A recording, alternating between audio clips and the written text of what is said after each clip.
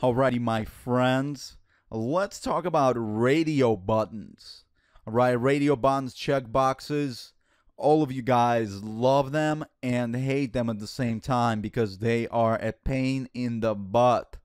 We have some radio buttons here, and if we take a look at them, take a look. First of all, to check each of these items is their own elements. But not to mention, we also need to care about the text that is directly to the right of them, right?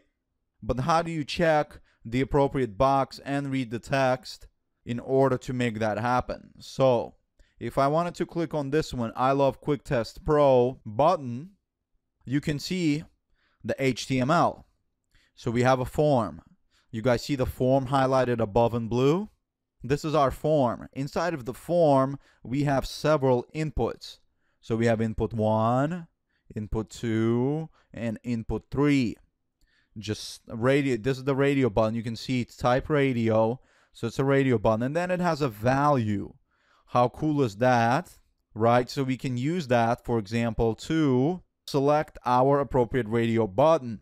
And also, it has another attribute called checked, meaning that is it checked or not. So the other buttons, for example, I Love Selenium WebDriver has checked equals to checked. The other ones do not because they are not checked. And when they are checked, that is how you will be able to know which button is checked or not.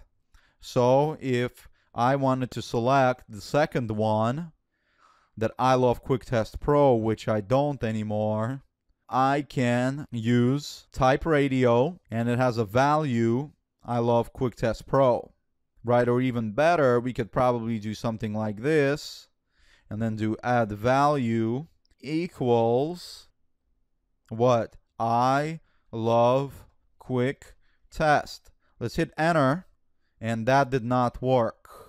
Let me copy this over and let's see why it did not work. So that didn't work because add value I Love Quick Test. Let's add an input. Oh, it's I Love Quick Test Pro, and I forgot the Pro, and so of course there is no value with I Love Quick Test. There is a value with I Love Quick Test Pro. It's not a wildcard character here. So I Love Quick Test Pro, you guys see how that works? And so therefore that allows me to select the I Love Quick Test Pro button. And of course, if you just wanted, to do like a wildcard character, you guys can do the at contains text, I Love Quick Test in there, and then if it contains that text, right, it's going to select it. But with the value attribute, you cannot do that because it has to be the exact full string. And so that's how we can identify this radio button. And if we check it, check out the HTML below,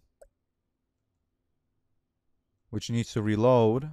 Oh, and it was not checked, and I apologize. I'm no HTML expert, but now I remember that this actually means that this radio button is going to be checked by default anytime that the page loads. So that's why it has the checked equals checked.